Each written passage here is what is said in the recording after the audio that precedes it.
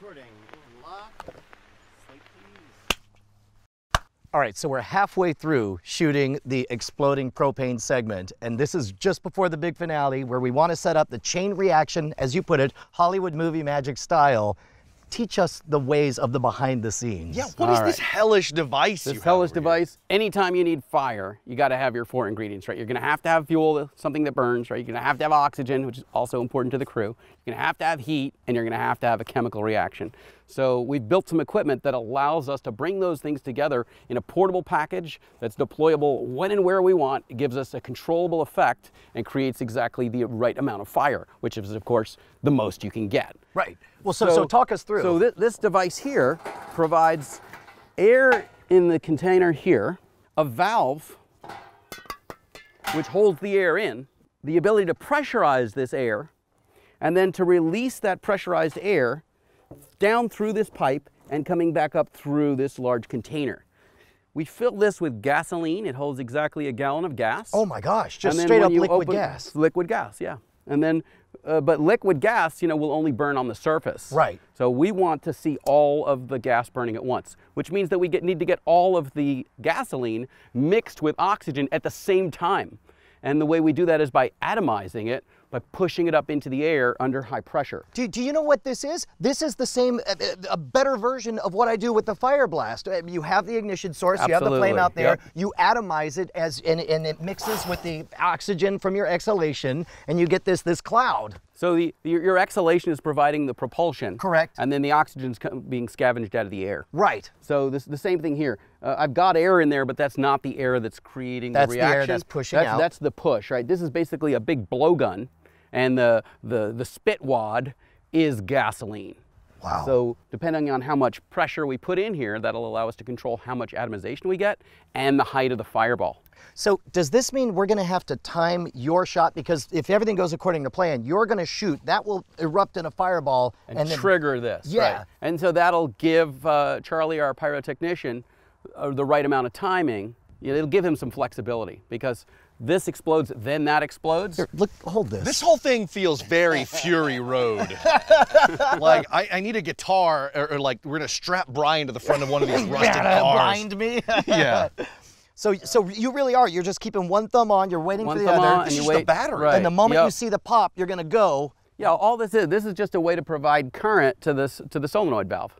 Wow. And just in 30 years of experience, I found that the less technology you have between you and the effect, That's right. the more likely it is to work properly. So we don't even have the possibility of a switch failing here. Right. Because we're just going to touch the wires to the battery. So, the last thing you want is, Tom Cruise diving off one side, Vin Diesel coming off the other, and then the tower doesn't explode. Yes, right? exactly. It's embarrassing. Somebody loses their job. Yeah, right. So you mentioned the solenoid. So this thing, once it gets juiced, there's something that just creates a Right. spark? No, the solenoid valve is just a valve that's opened and closed with electricity. Got it. So it allows us to open this valve without having to stand here and open it manually. Got it. And plus, opening it manually, you're going to start losing it. Right, Like you exactly. get a percussive pop. That's exactly where it right. just- So you want instantaneous pressure release. How many times did it take you to figure out you couldn't stand there and open and close it? 0. You don't want to be anywhere near this thing.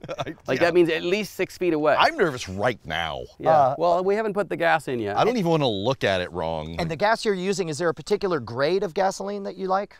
The cheapest gas. Yeah? And actually, I found out that the cheapest gas is actually the best gas because it's always the freshest. Most people price shop gasoline. People who buy the cheap gas are buying the gas that was been depleted most often, right? Got it. If you're looking at the expensive gas, it might be sitting at the gas station for 2 or 3 weeks before they finish that tank. But the store that has the cheapest gas, that probably had replaced it that morning or the day before. Now, So fresh gas is actually always the best gas. Huh. So I would think that the cheaper gas would have more impurities because that yellow you see is actually carbon heating up, right? Right, so we want that. Yeah. Okay, so we don't want to have an explosion go off and we see a little blue flame. Sure. Right, unless we're cooking with it at a camp out, right? What we really want is that inefficient flame. We want some of those carbons from the hydrocarbon fuel getting loose, not combining with an oxygen molecule to make carbon monoxide, not combining 2 to make CO2. We just want that pure carbon in the air. Got it. And we want it hot so that it glows. And when it glows, it's going to be red or it's going to be yellow, depending on the heat. Got it. That's what we're looking for on set, as well as a lot of smoke. So to wrap my mind around what needs to happen, this is total Rube Goldberg, and it's just everybody working together. And that's not even bringing up the fact that we're trying to shoot all this live. We got sound and Sure. video and all that. But we're going to shoot a propane tank next to sparklers. And at the same time, release a volatile mix of fuel and air. What could possibly go wrong? All right, I just want to see this. I'm glad we're very far away shield. over there. You hang on to that. Oh, I'm gonna pour gas in here. All right. Oh, okay. And don't let the wires and the batteries come together. Yeah, your job is to not do what you want. Yeah, there you go. 2 keys. Right. So what you do is you twist those wires together, hand the battery to somebody else, and twist the wires together. Just one twist. That's called shunting the wires, and that makes sure that accidental spark can't get in there. Oh, because static electricity could be a thing. Theoretically. Theoretically. I've never in 30 years seen static set off anything. Sure. Wire shunted. But, you know, that's one of those things where it's free to do it, and if it makes you theoretically safer, that's safer. Yeah, got it. All right, and then always remember, when you're setting this kind of stuff up, take the gasoline Away. far away from Yeah. where you were working. Boy, it really is. It's just up to the brim. That looks intense. Just a, giant tube of gasoline, as one does. This device.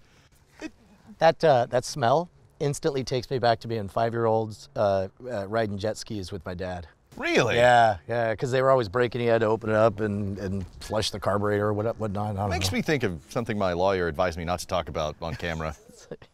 For this stunt, I guess we'll call it what it is. Special effect. Special, yeah. So the difference between stunts and special effects are that stunts are the part that the people do. Got it. And special effects is the part that science does. Got it.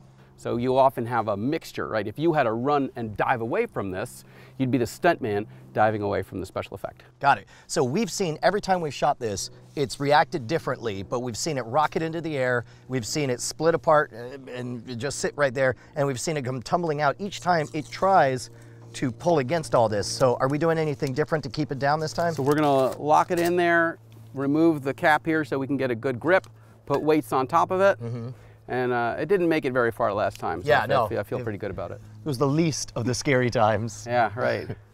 All All right. varying degrees of terrifying. Right. So we'll get a better bite on this. And if and on set we would take a piece of 4-inch pipe and we would crimp the top and the bottom and weld it to a 500-pound base. And Right. a lot This of is the things modern rogue. that we could do. Right.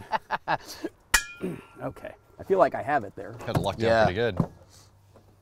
And then I'm setting the weight on top of it. And then try to duck that off to the side.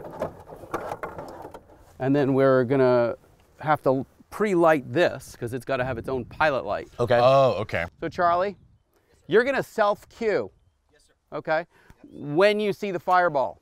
If you don't see a fireball, you don't do anything. All right, so then next, Okay, we should probably get behind the blast shield for this. It's gonna be a mushroom cloud. So you're gonna have about a 15-foot column of narrow fire, and then it's gonna open out, and then you're gonna have about an 80-foot bit of fire that's about 20 feet wide. And then it's gonna turn into a big black smoke ring. So you have to be either wide to start with or be ready to tilt up right away. The gasoline is lit. He's lighting the sparklers now. This is really happening? Yeah. Fire in the hole!